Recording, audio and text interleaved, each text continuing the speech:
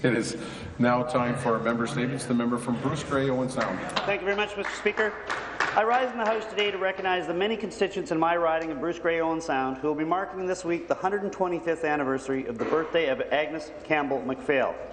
As some members may know, Agnes MacPhail was born on March 24, 1890 in Proton Township in Grey County, known today as Agnes MacPhail Country. Agnes and her family lived in a 3-room log cabin on a 100-acre farm near Hopeville. Sometime later, the MacPhails moved to Artemisia Township, which is also in my riding, and where Agnes later worked as a school teacher. As my constituents and those around Ontario gather to honour Agnes's birth, they will celebrate her life accomplishments that helped to shape our history, such as being the first Canadian woman elected to the House of Commons in Ottawa in 1921 as a member of the Progressive Party of Canada for the Grey Southeast riding. She was re-elected in the 1925, 26, and 1930 federal elections during her 19-year run as an MP. In 1929, Agnes was a delegate at the League of Nations in Geneva and was the first Canadian woman to do so. There, she was a member of the World Disarmament Committee. She was also the first of 2 women to be elected to this House in 1943 as a member of the Ontario CCF, representing the Toronto riding of York East, known today as Beaches East York. It was during her run as an MPP that Agnes made her finest legislative mark, championing equal work for Ontario women. When not serving her constituents in public office, the fearless and tireless Agnes dedicated her time to championing for equal rights and fair treatment for everyone. MacPhail's progressive views also led her advocacy for women in the criminal justice system that helped her to found the Elizabeth Fry Society of Canada in 1939. She also worked as an agricultural columnist for the Globe and Mail in Toronto. As we gathered to honour the 125th anniversary of Agnes's birth, we're reminded how this fearless and outspoken native of Grey County continues to inspire us and to make us proud. Thank you, Speaker. Thank you. Further member statement, the member from Essex. Thank you very much, Speaker. Pleased to bring attention about a wonderful event that's going to be happening in Windsor and Essex County. It's the first Robotics 2015 Windsor-Essex Great Lake Regional Competition is set for April the 2nd at the University of Windsor St. Denis Centre. An article from Dave Waddell at the Windsor Star from March 25th highlights some of the great things that are going to be happening. 50 teams attending the second annual event are charged with developing robots to improve recycling and reuse of natural resource. It requires team building, creativity, critical thinking, and the ability to raise about $10,000 to $15,000 on average that it costs local teams to create the robot. The competition is essentially starting up a company, and you need accountants, businesses, students, graphic artists, web designers, and communications people as much as technical people in design. It's largely an industry-driven event, said Ira Kuzmirchuk, who is the Director of Robotics and Youth Programs for We Tech Alliance. I want to give a shout-out to him. He's a great promoter. Companies are also backing the effort in this event with financial support. Valiant, which is a tool company in Windsor, large tool manufacturer, has paid $50,000 to be the event's platinum sponsors, while local sponsors such as Centerline, Siemens, and St. Clair College are also chipping in. The event will include 10 or more teams than it did a year ago. Teams are composed of up to 30 members and a mentor from the industry. The best way to describe the atmosphere, Speaker, is that it's part NASA, part NASCAR, and part Super Bowl with a little rock and roll mixed in. Speaker, I can't wait to go and check this out. Sounds like a wonderful initiative, but it certainly is great for our region. I commend all those who will be participating. Thank you. Thank you. Member statements. The member from Ottawa-Orléans. Monsieur le Président, thank you very much, and I'm pleased to share that last Thursday my office hosted our first free community movie night for 250 of my constituents. This was at the suggestion of some of my caucus colleagues, so thank you very much.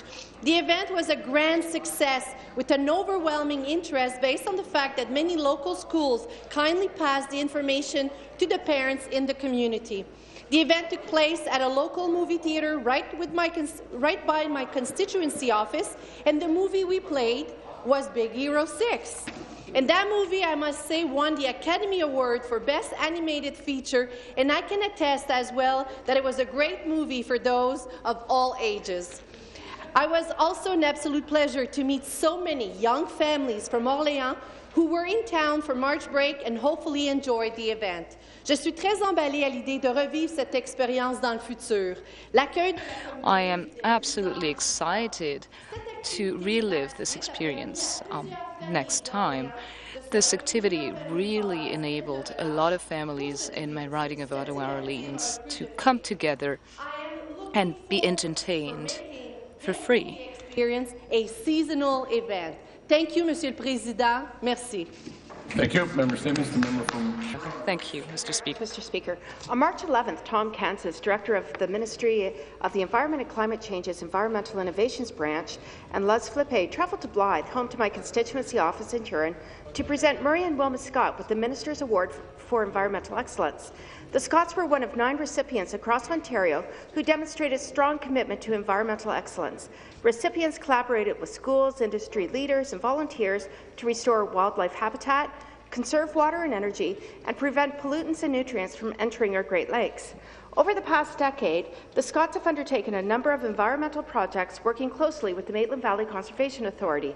Murray and Wilma controlled their farm's nutrient and sediment runoff through erosion control berms, new wetlands, and a natural channel design. I'm particularly happy about the recognition the Scott family received. You see, Speaker, I know the farm very well. I grew up with the Scott twins, Maribeth and Melanie. I attended many events at their farm as we grew up, and I even picked stones. Murray was my 4-H Calf Club leader, and everyone from home will understand when I say, with her creative ways, Wilma inspired my own Christmas spirit.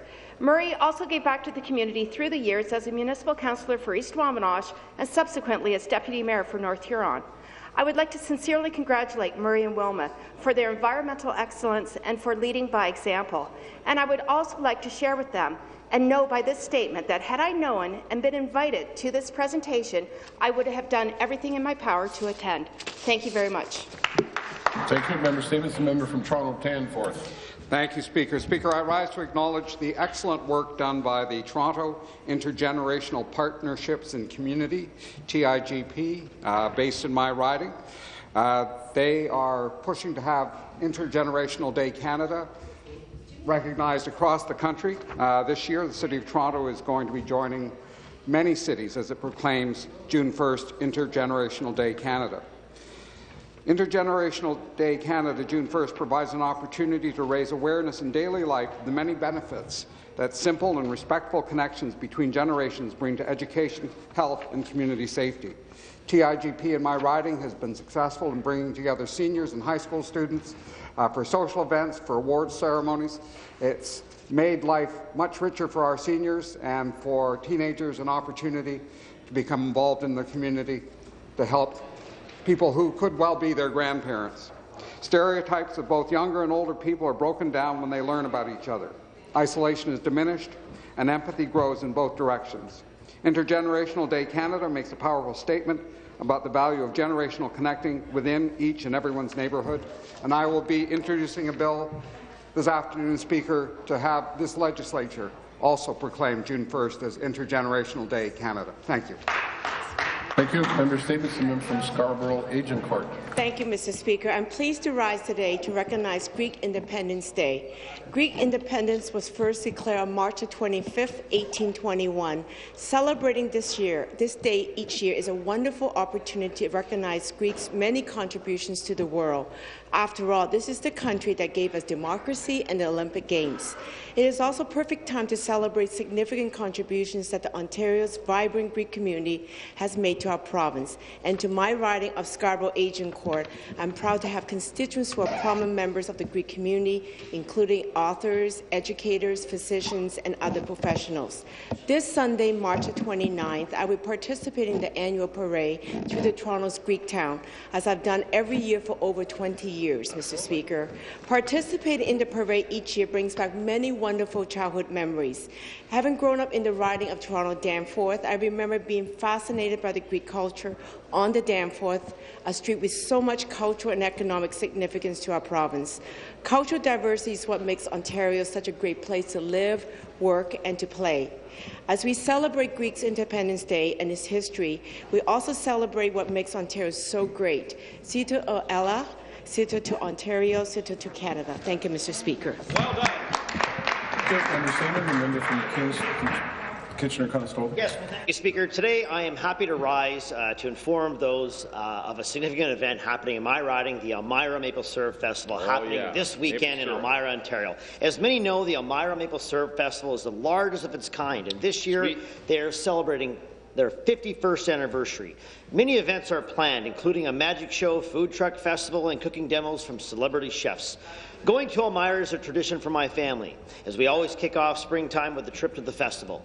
We don't hesitate to try all the exciting foods, activities, and events featured in Elmira during this Saturday. Of course, this event wouldn't continue to thrive without the tireless work of more than 2,000 dedicated volunteers to make this event possible each and every year. They do everything from directing traffic, to providing Sugar Bush tours, to running games and activities for thousands of excited participants. Their selfless efforts are the reason people from my community and across the world travel to the Township of Woolwich for this important festival. So I would like to take this time to thank all of the dedicated volunteers of the Elmira Maple Syrup Festival. Now, Speaker, on a final note, I also want to issue a warning to our rival Mother Flippers team. Big Pancake Challenge happening on Saturday morning. I encourage everybody to participate. I know that Ms. Fife, the member from Kitchener-Waterloo, will have a team in as well. My team, the Batter Kings, have been practicing, and we look forward to Saturday's pancake flipping match. Go Batter Kings! Go Batter Kings! That's you. The heckles right themselves, so thank you. Member statement is a member from Halton. Thank you, Mr. Speaker. Mr. Speaker, this past Saturday, Ontarians across the province joined together with the rest of the global community to mark the International Day for the Elimination of Racial Discrimination. This day is important to me and countless people around the world. First proclaimed by the UN General Assembly in 1966, the day was originally established to commemorate the 1960 Sharpeville Massacre, a terrible day when 69 people were killed in South Africa after police opened fire on a peaceful demonstration against apartheid pass laws. I was born in South Africa, and I remember well the stories my parents told me about this horrific event. As someone who witnessed and experienced the devastating impacts of racial discrimination, this day is a powerful reminder of why my family chose to come to Canada to start a new life. A life where acceptance of everyone, regardless of race, religion, or background, is celebrated. This day is a reminder of where we have been and where we are going to go. There is a lot more work to do. It encourages us all to remain committed to work together to end racial discrimination in all its forms, to renew our commitment to building a world of justice, equality, and dignity. Speaker, Ontario's diversity is our strength. When we work together, free from inequality and injustice, we are all stronger. We all win. Thank you very much. Thank you. Member Davis, the member from Cambridge. Thank you, Speaker. On last Friday, 13th of March, I had the pleasure of attending the grand opening ribbon-cutting ceremony for the new Foodland in Ayr North Dumfries in my riding of Cambridge, along with many of the constituents from the community. There's been a great deal of build-up over the last few months for the opening of Foodland.